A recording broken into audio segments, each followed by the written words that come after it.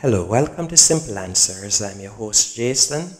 In this video, I'll be showing you how to add a credit card to your eBay account. First, let's go into eBay.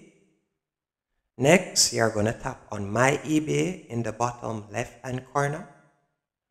Then you're going to select Payments.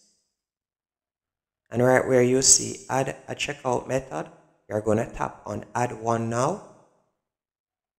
And here you'll see where you can enter your credit card information. As you can see, they accept Visa, MasterCard, Discovery, and also American Express. After you have entered in the information, the necessary information, you can simply tap on Continue, and that's it.